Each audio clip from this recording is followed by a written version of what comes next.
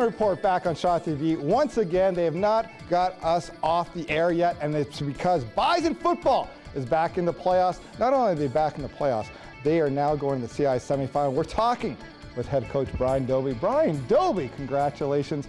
If I would have said 3 weeks ago, we had to win against Calgary at home to make the playoffs, get to a 4-4 record, and 3 weeks later we're going to play a CIS semifinal game, what would you have said? Yeah, we'll get this done.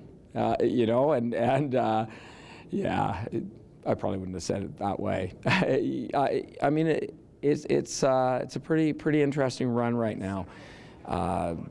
You know, I think back to, I think it's 2002, and we were a victim of a run. The University of Saskatchewan had to win on the road last game of the season to make the playoffs, and they had to continue to win on the road all the way through.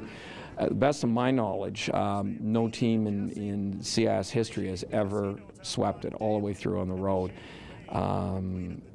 Yeah, at this point, we've met one of our goals, and that's winning the West. That was a goal going into the season. There's only one goal remaining at this point, and that's the national championship. And to get there, we have to win on Saturday.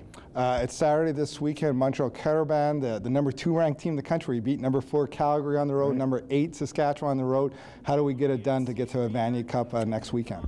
Well, it's going to be interesting. We're going to go into a very interesting environment in Montreal. It's going to be crazy. They're playing on their home field.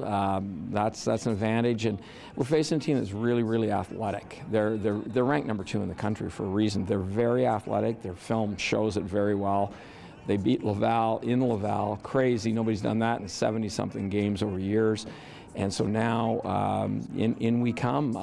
But we like where we're at. We like our chances. We're preparing to win, and that's our goal.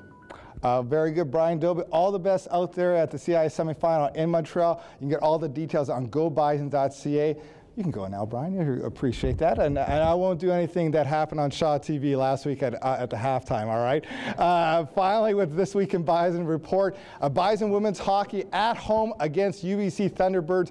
All the details are going to be on gobison.ca. They just come off a tough weekend against Calgary, but it's going to be a big weekend. John Repp will have the girls ready for that big weekend matchup against UBC Thunderbirds. And like I said, it's Bison football. It's really a big weekend as they got 2 weeks hopefully to play left in this season, as they will be on the road at Montreal against the Montreal Carabins. It's an 11:30 a.m. kickoff at Montreal, so watch it on, I can say the station, right? I'll say it. It's Rogers Sportsnet will be the game, and that'll be this Saturday, the 22nd at 11:30 a.m. kickoff for Bison football against Montreal Carabins. As always, you're watching a Bison Report on Shaw TV.